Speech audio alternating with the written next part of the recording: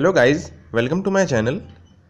Press the subscribe button like this, and then you have to tap the bell icon adjacent to the subscribe button like this, and then you will get the notifications from my channel. Hello guys and welcome to my channel. In this video I would be explaining you what happens when you put diesel in petrol engine. Now before starting in the video, if you are new to this channel, please subscribe my channel by pressing the red subscribe button below. Do share this video on Facebook and WhatsApp etc. If you find this video helpful, please press the like button. Do comment on the video if you have any suggestion, feedback or any topic, and please check the description below for more detailed content. Do watch my other videos also.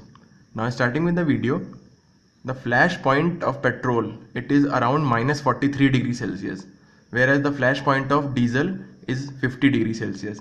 Now flash point is the temperature at which the vapors are formed automatically without any external energy. So when we put diesel in petrol engine, the engine will not work because the flash point of diesel, which is 50 degrees Celsius, is relatively very high as compared to the flash point of petrol, which is minus 43 degrees Celsius.